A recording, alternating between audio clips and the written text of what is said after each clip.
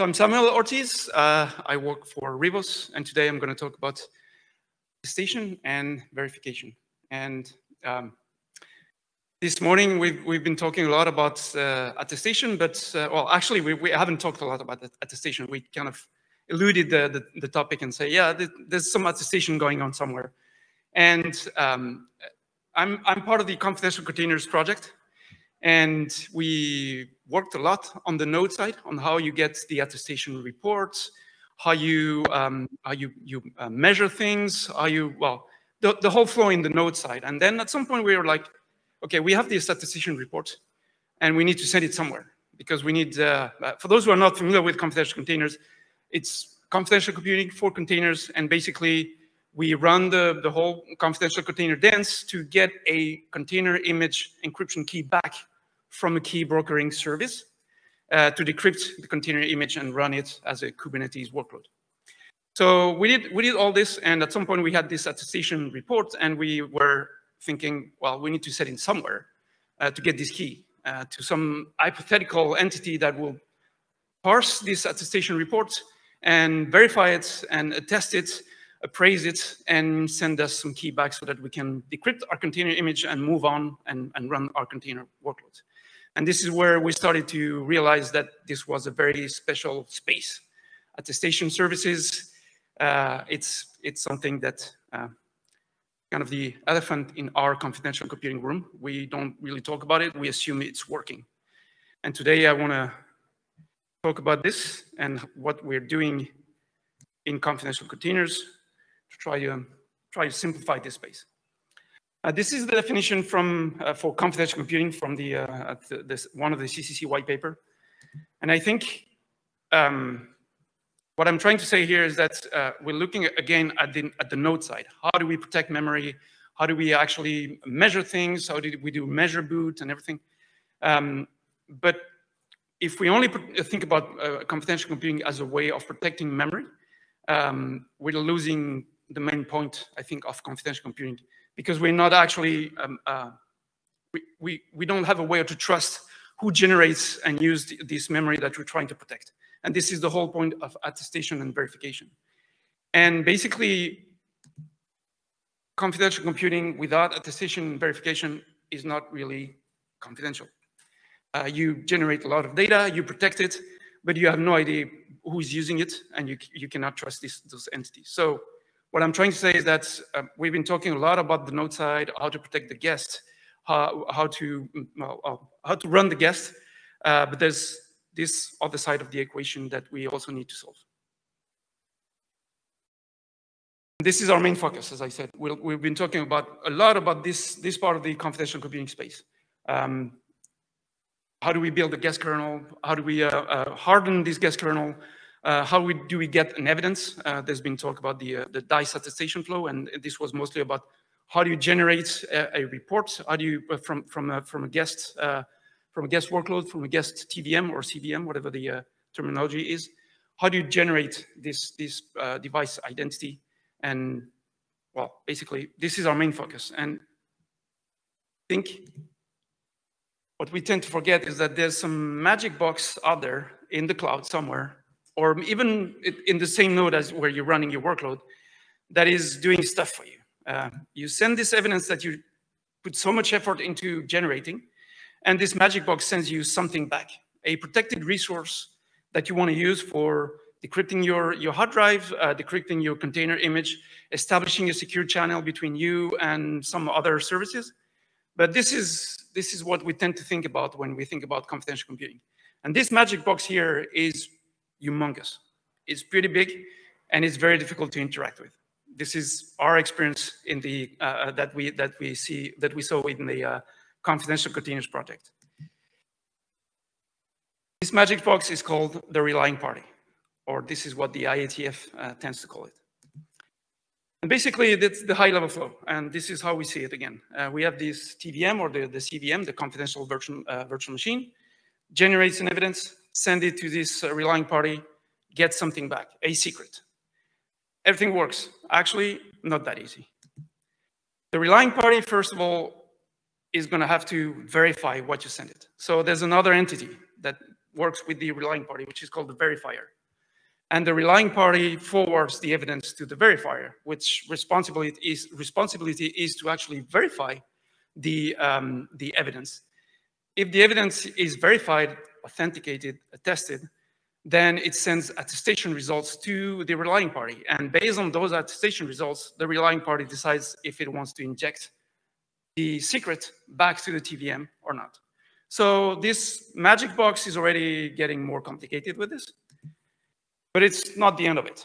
The verifier needs some way to actually verify the attestation results, or the evidence that it gets from the relying party.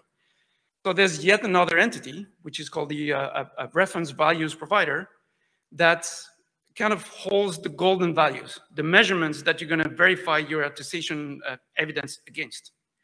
So this reference value provider is, the verifier talks to this entity to actually get the golden values and be able to make a comparison or some sort of comparison, a full comparison or a partial comparison between the evidence and those golden values. So you have yet another entity that use reference measurements to talk back to the verifier. Not the end of it.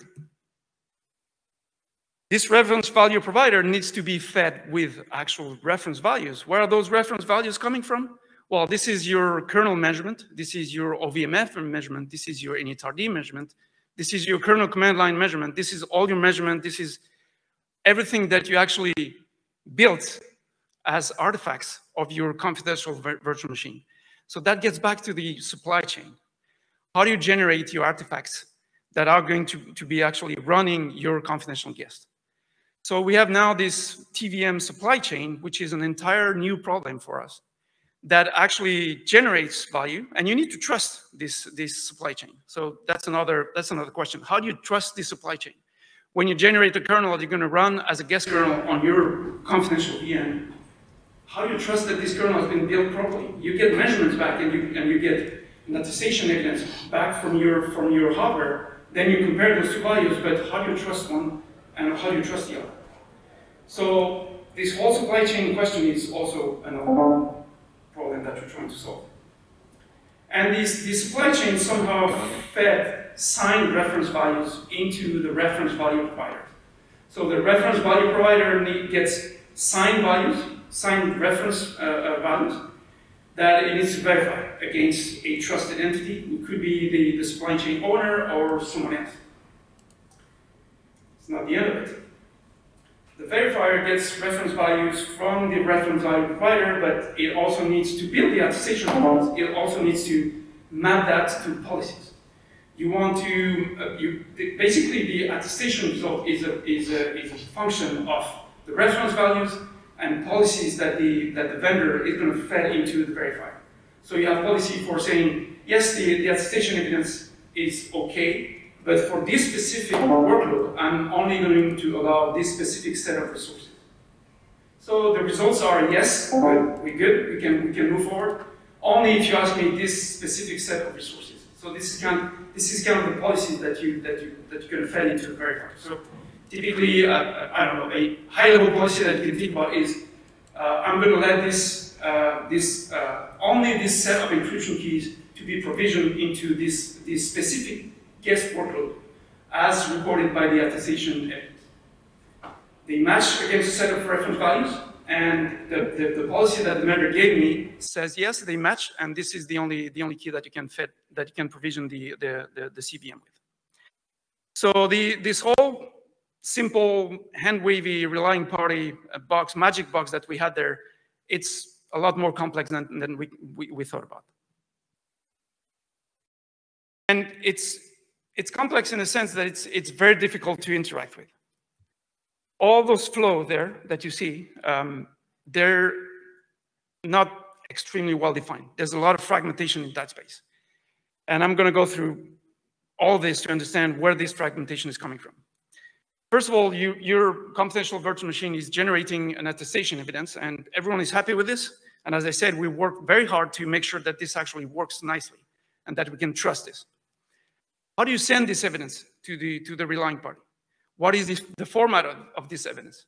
So those are two basic questions. When you get this evidence, and this is really the first problem that we faced when doing confidential containers, we're getting an evidence from SNP or from TDX or from PF. How do you send it to where? What is the interface to send it somewhere? And we realized that if you want to send it to Alibaba's attestation service, you're going to have to follow a given protocol. If you want to send it to Azure, you're going to follow another protocol. And if you want to send it to iCycle, Intel's TDX attestation service, you're going to follow yet another protocol. So each and every one of those services are, in the best case, service specific. In the worst case, they're service, manufacturer, vendor specific. So the combination of all protocols that you need to support as a confidential virtual machine implementation, as a workload, are exponential. Then the format of the evidence obviously is, well, each and every vendor out there has its own format. And by own format, I really mean it's not a format that encapsulated in some sort of definition of this format. It's a raw format that the vendors give you, and this is what you're supposed to send to your relying party. So both the protocol, how you send the evidence, and the format of the evidence is completely, well, depending on the vendor, depending on the manufacturer, depending on the relying party that you're going to use, they're completely different. Then the secret that you get back from this relying party is also, how do you get that back? How do you parse this as a workload? I mean, our customers, the customers that are going to use the confidential computing hardware, they're going to receive a secret back. How do they know to parse it? What does it mean to them? Completely depends on the relying party and the attestation service that they're going to use. Then on the verifier side, the verifier actually needs to talk back to the manufacturer. The verifier gets the attestation evidence, and it's typically signed with a key that is routed back into a manufacturer certificate. And it needs to talk back to the manufacturer. When you get a TDX evidence, you need to talk back to somehow Intel's key generation service to verify that, yes, it's been signed by a key that you can trust. So the verifier needs to plug into a set of manufacturer-specific implementations. If you want yourself to implement an attestation service, you're going to have to face all of this. For each and every TE that you want to support, you're going to have to implement specific protocols to talk to your manufacturer back. The format of the policies that the policies that I talked about that you're gonna fed the verifier with, those are also completely different based on what the verifier implementation expects. If you're running iCycle or the Intel TDX attestation service or SGX attestation service, you're going to use a certain set of format, a policy format, if they call it policies. Everything is different depending on the manufacturer. And on the end flow, how does the supply chain that generates your artifacts, the thing that you're actually going to run on your workload, your kernel, your initRD, your OVMF binary, how does this supply chain feed your reference value provider? What's the format? What do we use? What's the protocol for those two entities to talk to each other? This is defined, but for each and every attestation service, again, it's different. So we have a lot of questions here. We have a lot of question mark, and we have a lot of fragmentation. And yeah, platform enabling, basically everything that we talked about this morning is only one piece of the equation. There's a very large one that we never talked about that is completely, we hand wave about it basically, and we just assume that it's going to work. But all the effort that we put on platform enabling are useless if we don't fix the other side of the equation. That's what the message that I want to carry here. The interfaces, the protocol, the manufacturer interactions for the whole attestation flow is very fragmented. It's usually manufacturer and cloud service specific.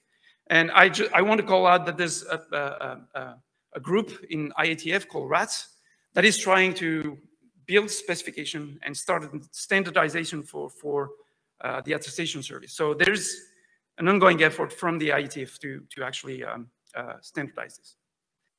And really plumbing, basically the problem that we're facing here is that Platform generates an evidence. That's cool.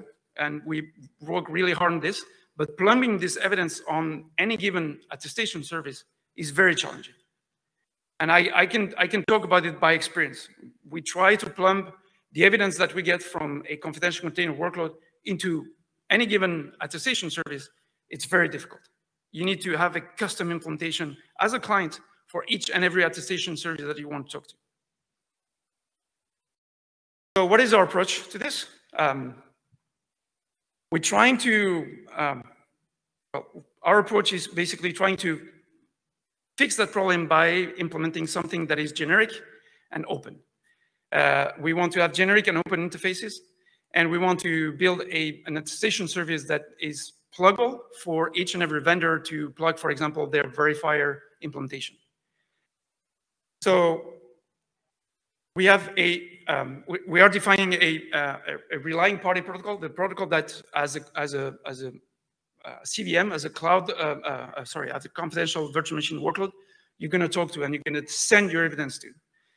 And you're going to get a response back with a secret, with a protected resource. We are defining a generic manufacturer agnostic protocol for basically fixing the problem of how do I send an evidence and how do I get a secret back over some standard protocol like HTTPS and JSON web structures. So this KBS protocol is basically trying to solve that issue. How do you authenticate against a relying party, then send an evidence to this relying party and get a secret back? All this into a generic, open, manufacturer agnostic format. We are advocating for hardware agnostic evidence format. There are currently, to my knowledge, 2 efforts to do that. We talked about DICE earlier this morning, and the TCG DICE specification defined also an X509 extension for carrying an evidence attestation unit. It's very generic. It allows for any hardware manufacturer to use it and basically carry your evidence, your attestation evidence, as a certificate extension. So you send the evidence that you send to your relying party is basically a certificate with an extension carrying the actual measurements and all your evidence. Our attestation service is, we're trying to make it very pluggable. So if you want to have this attestation service interact with iSQL, for example, with the EAA, which is Alibaba's attestation service, with Azure attestation service, you can basically plug that into the interfaces that we provide for verifying your attestation evidence. And the reference value provider service, we're trying to also make it manufacturer agnostic and have it depend on modern and open source supply chain architecture. Basically, the one that's currently dominant, which is in Toto, and that generates SLSA provenance.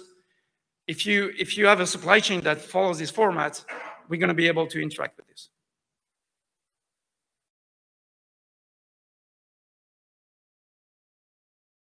So, okay, I'm going to move forward. And here I'm basically calling out for standardization.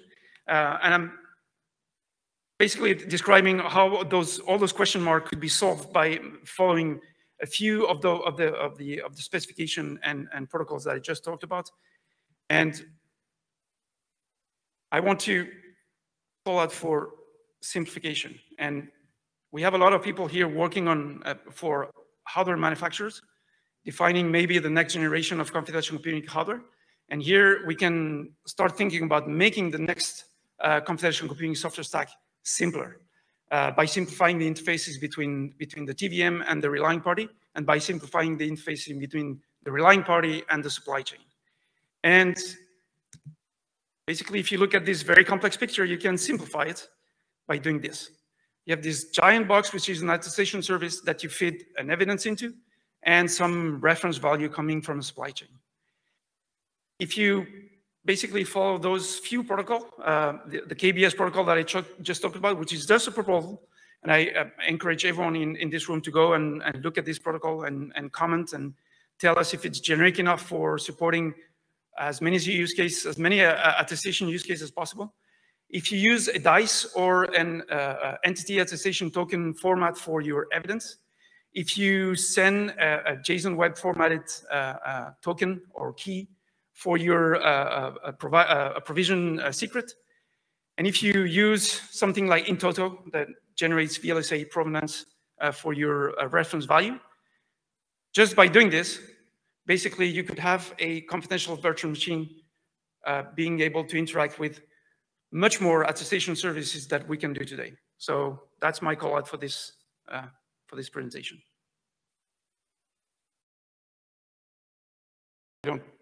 We're out of time, I guess. Yeah. Okay. Yeah. Or maybe it's time for the last question, for one question.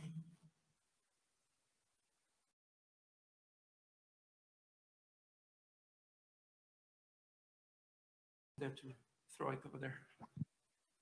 This whole right-hand side, why does it have to be dynamic? Why can't you just attach a hash and a certificate to the kernel, interd, and every other thing that is involved? I'm sorry, I didn't hear the beginning of your question, sir. Why is the right-hand side of your graph dynamic? Why can't we just attach static? The right-hand side of this yes. this diagram here? Yes. Because you want. I mean, all your artifacts are that are going to be running on the confidential virtual machine are going to be generated somewhere in a supply chain that sometimes you fully control, or sometimes you don't fully control, but you want to be able to trust. Right. So let's say that you generate a kernel, and once you generate it, you sign it. Then who is you? Well, whoever generates the kernel signs the kernel, right? I mean. Right, so every artifact that you're going to run it, and then you just check the signature locally without going out to some other service. It's not only about signing the artifact. It's also about verifying that all the steps that you had to go through to generate those artifacts are actually the one that you expect. It's not only about signing something and verifying, unless you can actually provide a fully reproducible build of your entire confidential virtual machine, which I think is far away from anything that we can do today. If you can't have this guarantee, unless you have a very simple workload, if you usually cannot provide this guarantee, what you want to be able to verify is that all your build steps have been followed exactly as you expect. So you start from a source code that you can verify it, and then you build it exactly in the same way that you expect. And you sign the generated artifact, and you have the guarantee that not only your artifact is signed by something that you trust, but it's been generated by following the exact step that you want to follow. So this is the role of like intoto, for example, will give you that feature. You give it a manifest, a build manifest. It's not only about which source code I'm going to use and who is going to sign it. It's about how do you go from this source code to an actual binary. Which steps I'm supposed to follow, and which actors are going to be pushing the buttons to actually do the build. And you have a guarantee that you have at the end you get a provenance. That's called a provenance, which is a signed manifest showing you each and every step that you went through to generate the artifact that you signed, so you can trust the entire supply chain. Okay, I think it's time to wrap this discussion up. Thanks, Sergio. Thank you.